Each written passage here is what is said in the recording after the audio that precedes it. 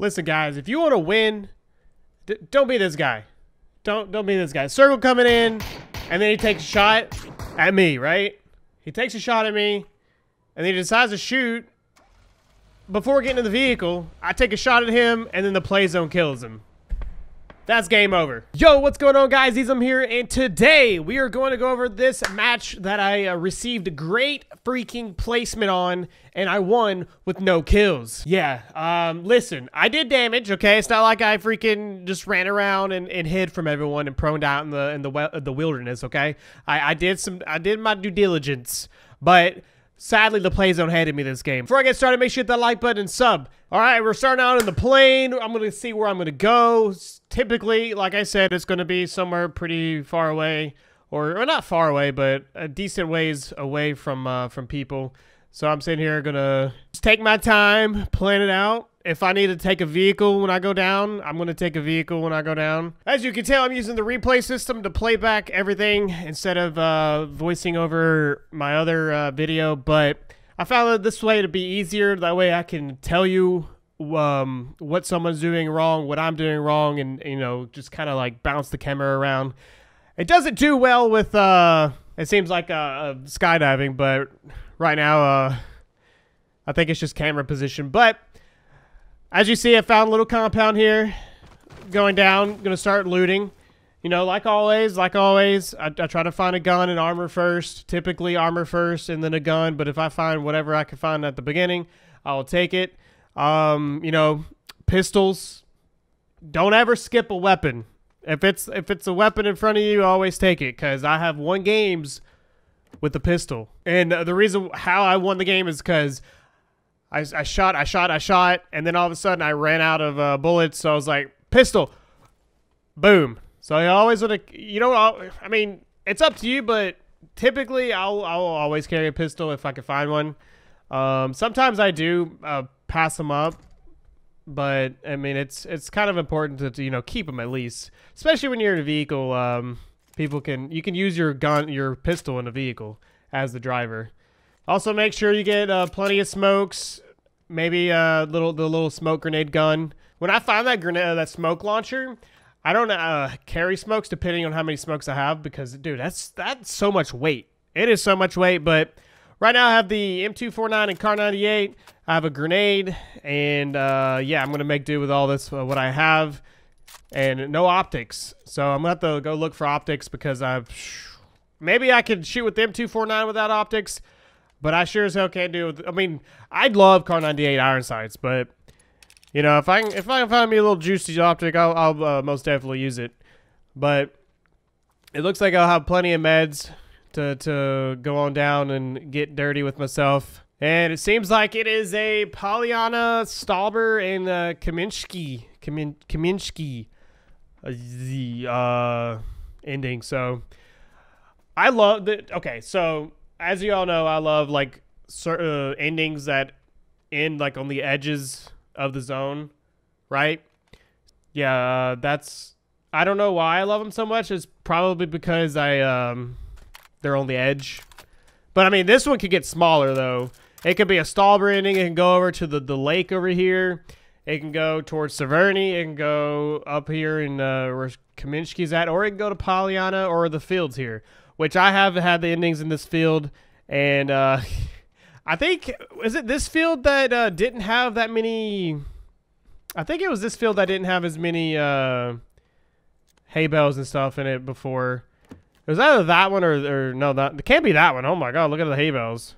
But back in the day, dude, I think this one was one of the worst endings you could possibly have. So now I'm sitting here venturing out, looking for a vehicle, but I think I did spot a vehicle as I was diving down. It is important that when you dive down, you look around the roads, mark a vehicle if you can.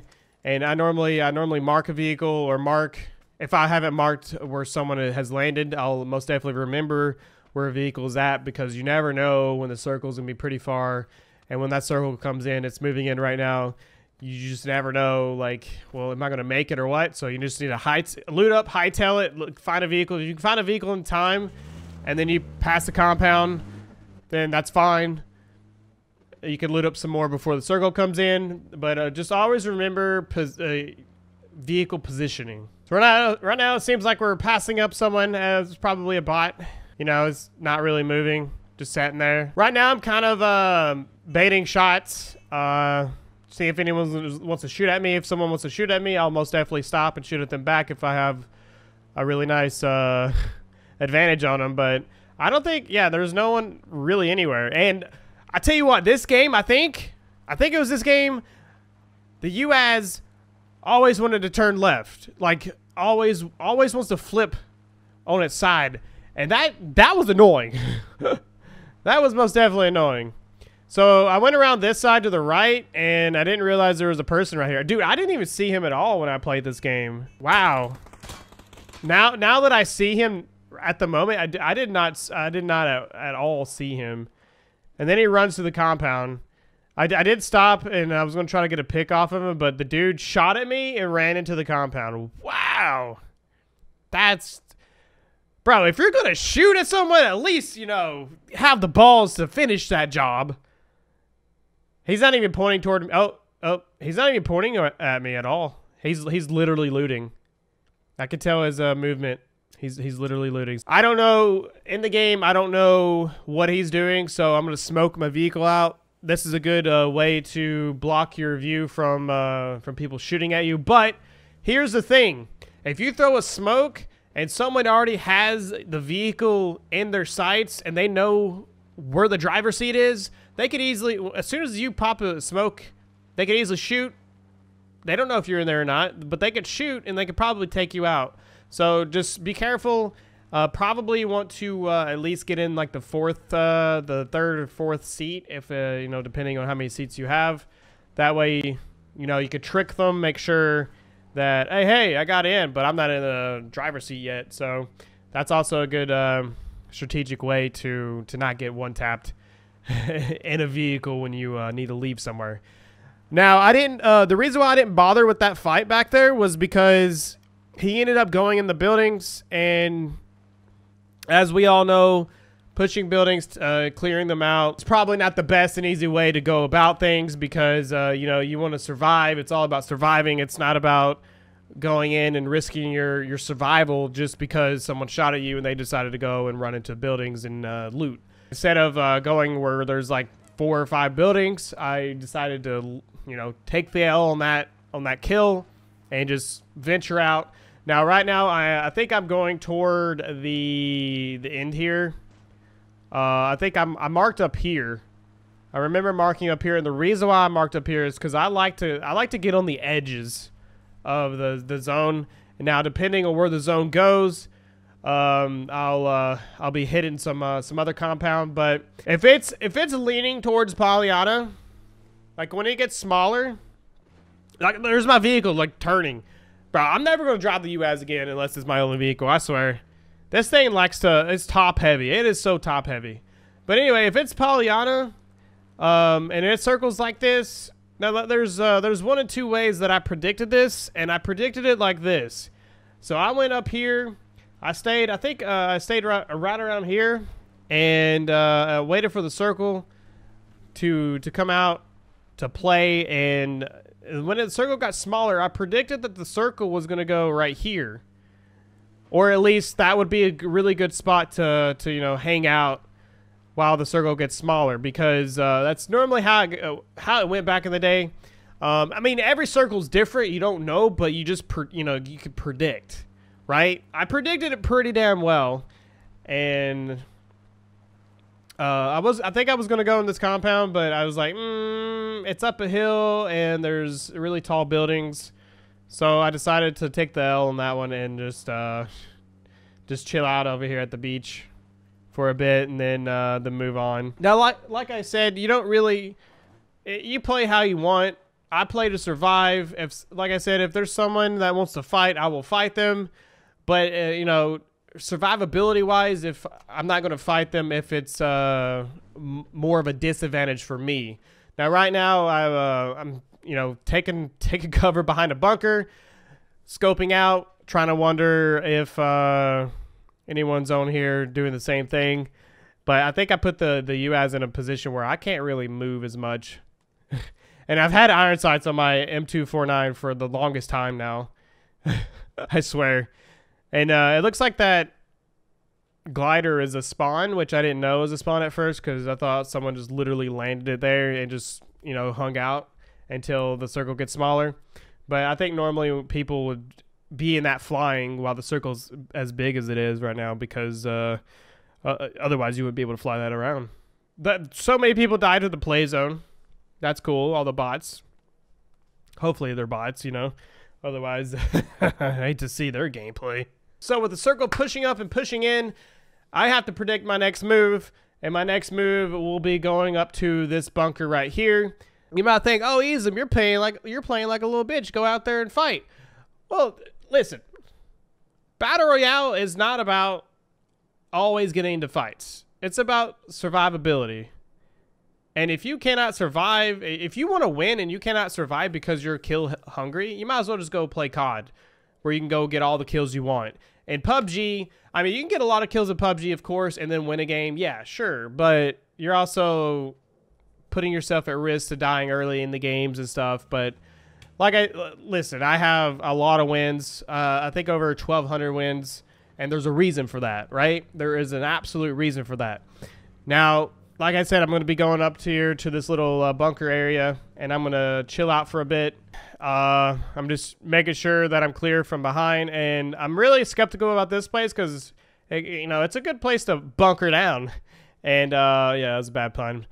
But, it seems like a decent place, but I didn't like it because, for one, I had to, like, jump up and use the jump or the climb animation because, yeah, I don't like doing that, especially when I can get freaking owned if someone was above me or something and I couldn't do anything about it because I was doing an animation. Now, as you see, we're in phase 3. The circle's about to close. I am most definitely looking all the way around, but no one is around me.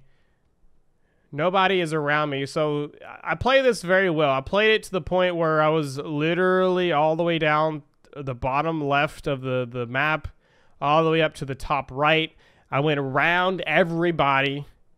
You know, stopped, tried to get a pick, didn't work out, so I just kept moving. And I'm assuming majority of these people who are already down here were maybe up there, but I don't, it seems like nobody even landed up here. If they did, they died pretty fast. So right now I'm just running up, making sure, I'm looking everywhere, making sure no one's gonna one-tap me because I barely have cover using the tree lines at the moment. The tower, yes, the infamous tower. I'm looking at that. Making sure that no one's gonna most definitely own me from it. Now this is the part where it gets a little juicy. There's no cover besides little things here and there, and there's a compound right there. Someone could easily be in that and just take me out. And I have a rock. That's fine for that. But on the way up to the rock, I didn't have anything. Now, as you see, there is a guy in that building over there, but I don't know that. So, yeah, he could most definitely have taken me out, or at least, well, no, he could have had shots on me. I'm wondering if he actually no, he wasn't looking at me at all. No, I think he gets in a vehicle or something. Maybe. If he doesn't, I'd be surprised. I'm surprised we didn't even cross paths because we're really close to each other. Oh yeah, he does get in a vehicle. Okay, so yeah, he gets in a vehicle. He's not worried. I think he's worried more about placement like I am than getting into confrontation. But like I said, if I was him and I saw me running across there, I would have taken the shots. No, hands down. I mean, the circle was like a minute, over a minute from in closing. I mean, there comes a time and a place where you're going to shoot when the circle's coming in. Now, I did originally mark this little shack right here in the game, so that was a good call on my part. I was going to go and take it out, but it seems like I don't know if anyone's in there, so I'm really skeptical about going up there and trying to take it out. But I don't see any movement for a long time. But there's only 2 windows, and I can barely see them, so I don't know if anyone's in there or not. But I have to move. Circle's coming in. Luckily, I have a jammer backpack. You can take advantage of that real easily, which I don't really deal with that much because I mean I'm literally right there. So I most definitely know there's got to be someone up there. That's probably one of the best advantage you could have is right up there looking over Pollyanna and all the people fighting. 100% the good advantage up there. But I don't know if anyone's up there or not, but I assume someone's going to be up there because there's always someone up there, right? There's always someone up there. But right now, I'm going to the slow end of the circle, getting position while everyone else is fighting. I'm hearing shots. I'm moving up in the circle. I absolutely forgot that I had the volume reducer on. Now, this guy decides to take this little shack. I take my shots. I miss every single one. And also hit his pan right there. You see the spark? I hit his pan. That would have killed him, but most definitely had to be so accurate that I hit his pan. Now, this is the guy that I showed at the beginning of the video. And he'll heal up. But the circle is coming in soon to him. And I'm getting position. I need to get in the circle. And there's literally nothing right here. At all. There's absolutely nothing. There's a rock. But I'm trying to get to that rock. Now, this is where he tries to take his shots at me. Right around where I'm, right here at this rock. And this is a bad choice on his part. When the circle is coming in, you do not need to take shots, especially when you're on the edge of the circle. And the reason how I got him is I didn't know, I knew where the passenger seat was. Like, remember earlier how I said if you smoke something out or if you try to get in your vehicle, but I know where, or someone knows where the passenger or the driver's seat is. I meant driver's seat. But then you could just point at the driver's seat and then wait a little bit and then hit them. And that's exactly what I did. They didn't smoke it out. I just knew where to shoot. And then I shot him. I hit him. And then the play zone kills him.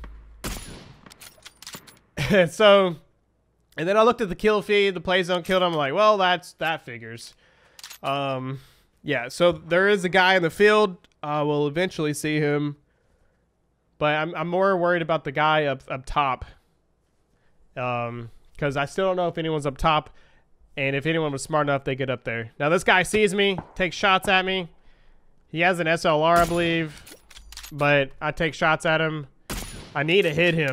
Like, when he was in that blue, I needed to have hit him. But right now, my shots are awful. My shots are god-awful. Now, there is someone above. I don't know that, but I'm always assuming there is someone above. Now, this guy down here is in a bad position. He's got me up there shooting at him, and he's got the guys in the buildings waiting to fire at someone. But right now, I'm really just making myself... I'm just trying to get someone to shoot down on me, I swear. And the more I shoot, the more that some people are going to know I'm there. And that's bad, but it's not like I can really move anywhere else where I wouldn't get killed. I could probably move back to the trees, but at the same time, the circle is 58 seconds away, and I don't need to be outside of the circle, right? So now it's either stay at this rock, try to get a pick off this guy, or move and probably die from moving. Now, the guys in the buildings waited too long, and I believe they all died. Now it's just three guys left plus me. Now, see, that's exactly why I don't really go. I don't do buildings when in a circle or when the circle's moving unless I absolutely have to. Now, the reason why all those people died is because they waited too long. I hit him then. But yeah, they waited way too long and died to the circle, or they died because they were very low from the circle. This guy, this guy up here sees me. I take a shot, but luckily the guy down there that I'm shooting at kills him. So hey, good one for me, right? Now that worked out pretty well. I probably would eventually had him, but he had the better position because I think he was in circle. If he wasn't in circle, he was most definitely close. Now I see this guy. I know where he's at. I know where the other guy to the left is. There's only 2 people left. He decides to prone out. Don't ever do that, guys. When you're at a distance, that distance right there, there's no foliage. And this has been a PUBG thing for the longest time. And it's bad. It's bad. So when you prone out and someone's at a distance, they're not going to see the foliage. They're just going to see you prone out like a dumbass. Now, right now I'm smoking. I only have 1 smoke. Okay. It does. Now, 1 smoke can actually work out. And in this case, it does work out because it's wide enough to the point where I can see both people and try to make shots. and try to at least damage them. That way they don't peek for a while. Now this guy, they're fighting at the moment. They're most definitely fighting. Where this is where I should really just keep moving in, and instead of trying to get the pick. Now I'm just looking back and forth at these two dudes, and yep, I shot him. So right now I'm just trying to weaken them. That way they don't peek at me. And I waited too long. All right, the only thing to do right now is to shoot. Listen, you have no cover. Boom, I hit him. And when you have no cover, but you have something that can fight back, called a gun, the only thing you can do is shoot. Now, luckily for me, they were really bad with their shots. So, yeah, that worked out in my favor. But at the same time, if you don't shoot back, you would never know if you actually would have won that fight, right? I shot it. Dude, that was a great shot. I shot him pretty well right there. Now, I think he's going to die to play zone. Bro, every single person that I shot died to play zone.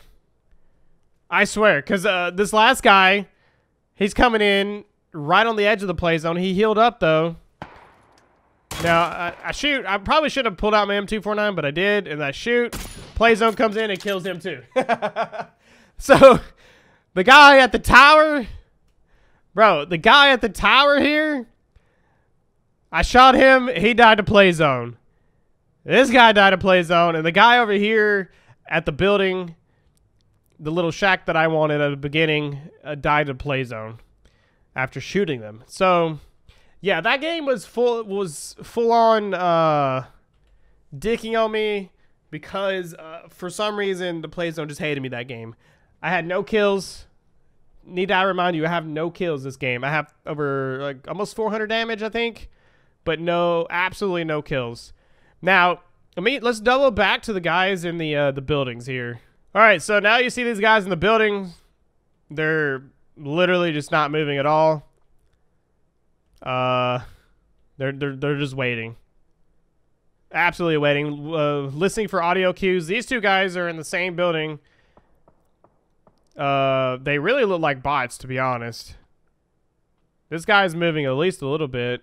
Okay, no, they're not bots. I was about to say, dude. So you have these guys shooting. This is actually a really good ridge with against the buildings here. But it looks like he's gonna die to... Oh, a grenade. I was about to say play zone, bro. Holy moly. Now, the issue here is... This guy had the smart thing to do. He had the smart choice of getting out before the circle came in. But he's also susceptible to the guy up there. And this guy doesn't move at all. I don't understand why he doesn't move. Oh, he's got a jammer backpack. That's why. And he knows he's there. All right, this guy took forever too. He gets killed by this guy because, well, he knew he was there by audio. And the guy up there killed him. So, yeah, that's most definitely it for that. This guy should have moved a long time ago. He should have at least been on the bottom floor. And for some reason, he should... Okay, yeah, he was the Titanic. He just... Yeah. Now, I don't understand why... Dude, this guy has got the best spot ever. Like, but this is the way... Alright, so here's the thing. It's like, when I make these videos, I don't tell you guys to play like this. I tell you to play like me. Where I'm up there, I'm shooting, I'm getting position. I'm already in position. Well, almost. I'm close. I'm really close to the circle, right? Now, all this guy's going to do, he's going to come out, and he's probably going to die from the guy up there, or he's going to eventually die from something because he's so far away from the actual play zone that the zone just comes in and will just consume his asshole. Now, listen, when you want position, when you want to survive, this is not the wave. Don't be like right on the edge of the circle, wasting your meds because you want to go on the blue and not have a jammer pack, right? If he had a jammer pack, it would make sense. But at the same time, it wouldn't make sense because he does not have position. And he could have spent all this time running up. While that guy's shooting, right? He can move. He's barely moving. All right, well, at least he's moving with shots. Well, with those shots, I would have moved. He needs to get at least right here where he was at eventually. He should have been here a long time ago. Now, he would have probably been seen by that dude, but that guy got killed by this dude down here. Now, he spent way too much time. And you know what? He didn't win. And he eventually died to play zone. Well, because I shot him. But he still died to play zone, right? Now, this is where he prones out. See, where you can see the foliage here? You can see all the foliage here, right? But you can't see it now, can you? You absolutely cannot see it right now. So that's how PUBG works. I saw him proned out. I missed the shot, which I should have hit a headshot. But yeah, you can't see there's no point proning out when someone's like X meters away. But guys, I do hope you enjoyed this video. We went over what not to do, what I think you guys should do, and what you shouldn't do, and what I did in terms of position to win this game, and the play zone dicking on me the entire time. But I got the win. That's what matters. So as I said before, you want to move. You want to get in position pretty quick, but you also want to look around your surroundings, make sure you're not going to get flanked or blindsided by someone who's already in position. But at the same time, if you could take a shot, take it. Don't be afraid to fight. If you're afraid to fight, you're not going to win any fights. But yeah, if you enjoyed this video, make sure you hit the like button and sub, and I'll see you in the next one. Peace out.